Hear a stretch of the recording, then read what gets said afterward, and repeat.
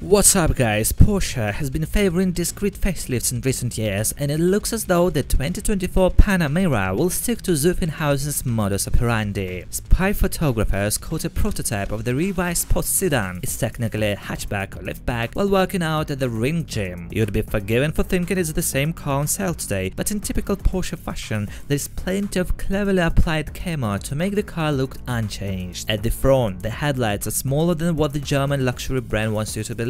Chances are the 4-point setup uses the HD Matrix design LED technology that debuted on the latest Cayenne and is also coming to the updated Taycan electric sedan. The large front air intakes lead us to believe this Panamera is a high-performing version, possibly a turbo. It's sitting quite low to the ground and has a sticker with a fake design to conceal the front fender vents. Porsche was testing the revised Panamera at the Green Hell with a quad exhaust setup and the electrically deployable rear spoiler. Unless the body-colored camouflage is playing tricks on us, it appears to have slimmer taillights. However, that might just be an impression we're getting because of the black tape applied on and around the clusters. With these only being a mid-cycle facelift, don't expect any major changes on the outside. Since the prototype was caught in action, spies couldn't peek inside the cabin. However, a previous batch of spy shots revealed a more digital dashboard akin to the latest Cayenne. If the 2024 Panamera's interior will mirror the SUV, expect to see a 12.3-inch infotainment, a 12.6-inch driver's display and an optional 10.9-inch extra screen on the passenger side of the dashboard. The world premiere is believed to take place near the end of the year, and one of the variants might just be a track-focused model, seeing as how there was a prototype not long ago with center-lock wheels. Anyway guys, we will keep you updated. Subscribe to the channel, see you in the next video, peace out.